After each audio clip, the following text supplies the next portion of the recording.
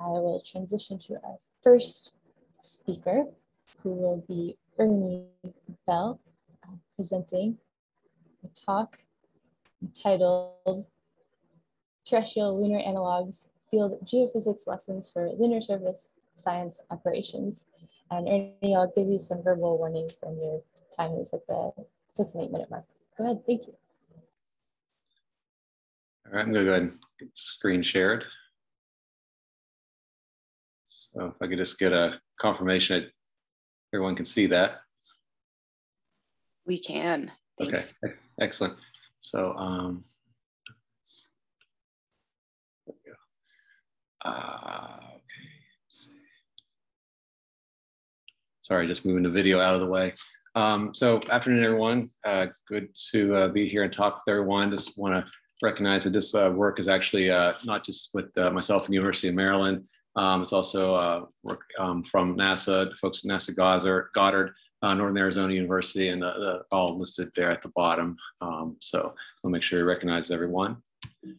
So what we're looking at is using geophysics in terrestrial lunar analogs and looking at it from a lunar surface science operational standpoint.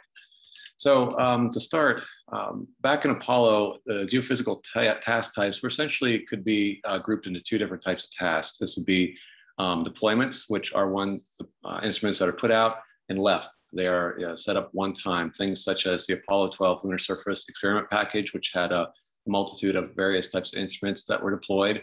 It included also the heat flow probes, also active seismic lines, such as the geophone line from Apollo 16.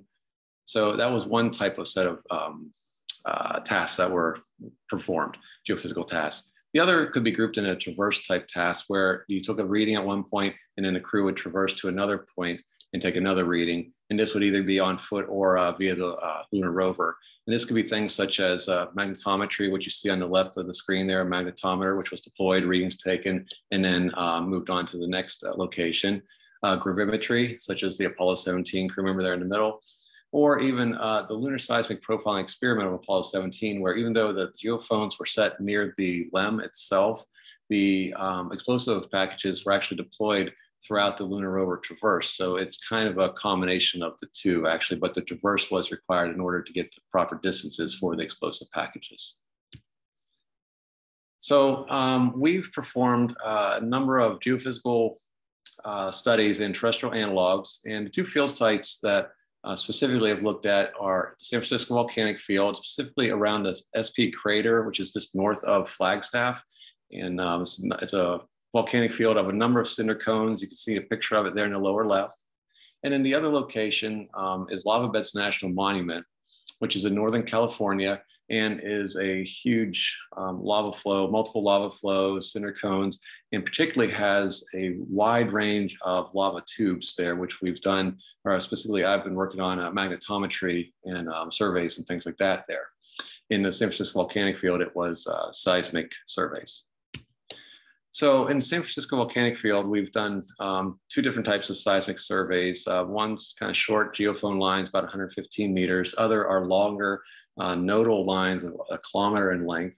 This is active seismic refraction. You can see some of the examples of the analysis here. In the upper left is 1D refraction analysis, and below it is actually some 2D refraction analysis that we've done. Now the 1D was on the geophone lines, and the 2D is on the 1 kilometer long nodal lines. And then in Lava Beds National Monument, I've been performing a number of surface area surveys, magnetic surveys over top of the lava tubes for a couple of years. And you can see in the upper right, this is some of the resulting magnetic highs and lows, the lows being cool colors, the highs being more the brighter colors that you see actually plotted over top of some of the, a map of the actual topography of the actual lava tube itself. And in the lower right, you see some results of some 3D modeling that was done using LiDAR. Some of the team members were doing that. And then how this results into observed. And then we were able to actually then model these anomalies that would be produced by the lava tubes themselves.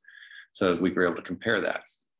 But I want to talk about how we would actually then use what we've learned in these geophysical field studies to now extend it to potentially the moon. And I wanted to first talk about some of the strategies that we would use. So you'd want to look at, first of all, what type of deployment was it going to be? Is this going to be a permanent or long-term type of installation, such as a seismometer? And you see examples on the moon and actually out in San Francisco volcanic field. Or is this more of a transitory type of use of instrumentation, such as magnetometry, where you have a magnetometer in the lower left on the moon and then in the lower right that we used in lava beds and moved it across an area? Oops, and had some things there. So then you look at from a mode standpoint, is this going to be a single point? Is this going to be a transect? In other words, a line, or are we covering an area? So what type of mode do we actually want to perform the geophysical study in? And this is to be expanded to any type of geophysical study, not one particular study, but what type of mode would we want to use? So a single point, a line, or over an area, essentially. And then the next step would be to determine what type of method. So we have, how we're going to deploy, how long we're going to deploy the instrument, what type of survey needs to be done, essentially. And then we want to know how we want to do it. We want to do it just purely with the crew, which is A, and I'm using representations from subsea research and operations that are done routinely out in the oceans. So is it just a crew member that's executing it manually? Or B, do you have a robotically augmented crew ops, such as in this case, this is the Alvin submersible, where the crew is there, but they're using robotic arms and things like to actually do the work outside. So they're assisted robotically. And there's ways to translate that. I'm sorry? 2 more minutes. Oh, okay, great. So there's ways to translate that to geophysical surveys on the Earth and the moon. Or do you actually have a crew assisted robotic op where the crew sets up the robot and sends it off on its way, but they're there just for rescue or resupply, essentially, or reconditioning of the robot? Or is it telerobotically commanded type of operations? So we also learned several lessons from the analogs that we've used. So from a planning standpoint, you want to know what the data density and what the aperture of the type of, for the type of geophysical study you want to do. You want to determine what type of deployment, mode, or method you want to use. And then these all get fed into training for lunar operations. So you can use terrestrial lunar analogs to provide the reality of this field work in a training. And then for execution, what type of coordination needs to take place? Coordination of the instrument placement between the crew and the ground here on Earth. What type of data evaluation needs to be taking place real time? And what type of operational lessons can we learn as far as, or provide as far as functionality verification? If there is an issue, what kind of support from the ground can we provide to the crew? So in conclusion, 3 main takeaways here would be, first of all, use the terrestrial analogs to evolve the Apollo era science operational strategies to include our modern technology to provide additional capabilities, essentially. And then use a matrix of deployment strategies, modes, and methods to optimize what type of lunar surface science tasks and how they should be performed within the overall mission architecture. So you can optimize that based on those 3 types of things.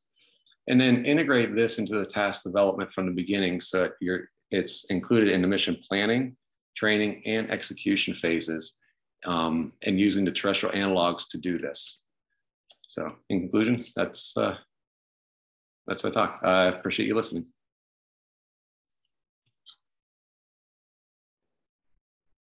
Thank you so much, Ernie. And that was 8 minutes on the dot. Appreciate you. I haven't seen anything come through the chat so far, but are there any questions for Ernie at this time?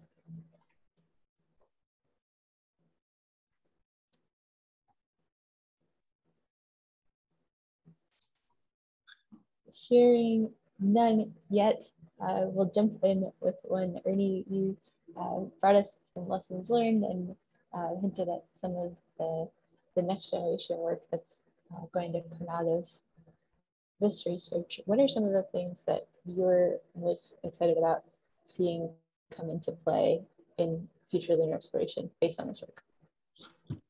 I'm sorry, you came through just a little bit broken there. Can you please repeat the question for me? Sure thing.